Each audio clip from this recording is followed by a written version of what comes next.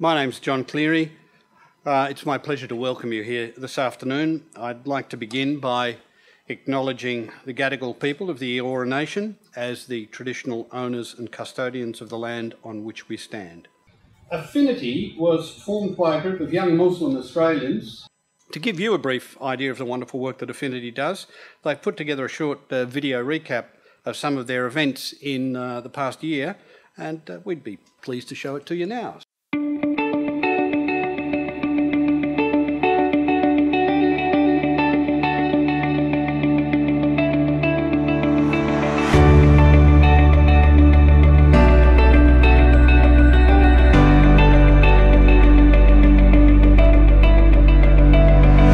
Pay my respects to their elders, past, present and emerging. To ensure young people are given tangible opportunities to contribute to important conversations happening in society. Over our history, we've had many Aboriginal graduates. This year we're just about to celebrate our 100th. Since getting to this role in the Human Rights Commission is to look at human rights as an important glue that brings communities together. Our lives begin to end the day we become silent about things that matter. And in that multi-power system, big powers are vying for more power. As a result, I'm keenly interested in religious liberty, interfaith and intercultural dialogue, and law and religion.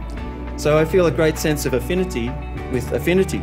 Flying with two wings is the core of the spirituality that Fethullah Gulen brought as he continued to mature and develop as well. And record numbers of journalists throughout the world being imprisoned, killed and taken hostage. But we've never really defined at a uni level what a journalist is. But where journalism differs from most other professions is, not all, but most, is this other notion of serving the public. What I really believe we're teaching our students are the qualities that they need for leadership in their community, in future professions and in business. Skills for life. Law schools are now much more than places to train practitioners to write wills for local law officers. They're broad educational institutions to train lawyers to do all aspects of work right up till the middle of this century and beyond. It's a privilege for me to help facilitate today's discussion. Fake news, propaganda and politics. They all seem to be jumbled together these days, and we don't know what is right and what is wrong. And the problem is that the people perpetrating it don't want us to.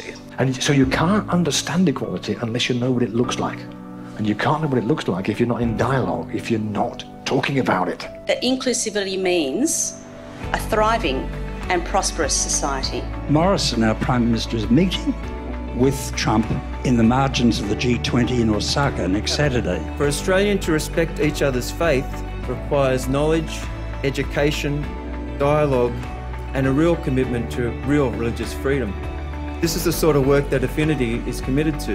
And I'm speaking here not in terms of religion. I'm talking of those things that deeply motivate individuals and cause them to want to emulate the person that they have been listening to. Deep peace being trust at its most basic. People learn to trust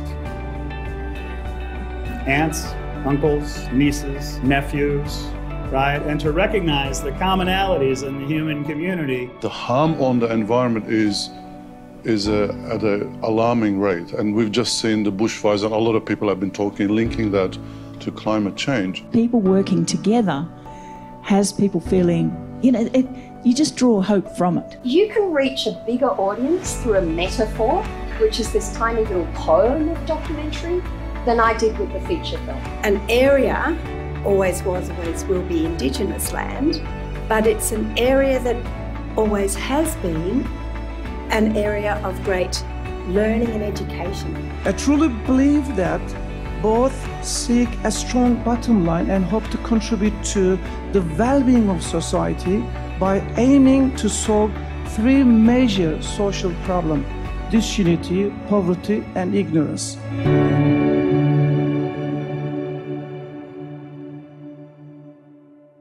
And today we continue in that tradition. I'd like to now introduce you today's facilitator, Associate Proffessor Clive Pearson. Clive is an adjunct research fellow at the Public and Contextual Centre at Charles Sturt University. He's the editor of the International Journal of Public Theology. He's recently published chapters on climate change and theology of cities, featuring Sydney and Western Sydney, and doing theology in the Anthropocene age. He has initiated and facilitated a program on scriptural reasoning featuring Muslim and Christian scholars.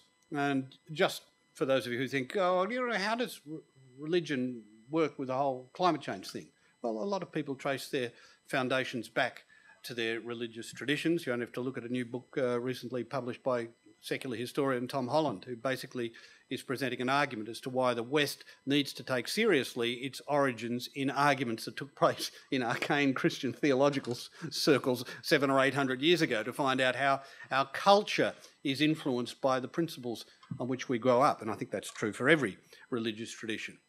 Today, that's been brought into focus, of course, for all of us in a very practical sense by the fire season we've recently gone through. So it's therefore very appropriate that Clive is here to introduce today's topic and our guest. Please join me in welcoming Clive to the lectern.